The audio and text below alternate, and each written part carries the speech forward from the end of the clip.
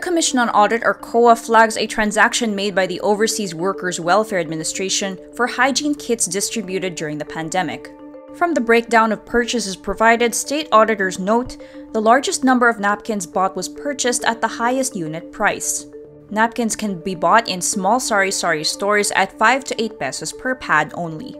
State auditors also say the thermal scanners bought at 2,950 pesos per unit are higher versus the prices on the internet, ranging from 400 to 800 pesos. The hygiene kits bought at 160 pesos apiece are also not itemized. COA also says the construction firm from which the supplies were bought cannot be found at its listed address.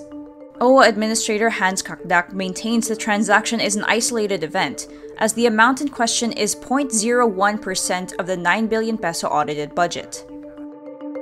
In related news, COA also flags the Agricultural Department for failing to spend over 9.8 billion pesos in its allocations. State auditors also note there were accounting errors and unliquidated expenses amounting to 17.5 billion pesos.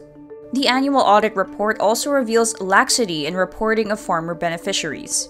COA finds over 7,000 duplicate names submitted for financial subsidies and food assistance. The over-remittance amounted to 35.8 million pesos.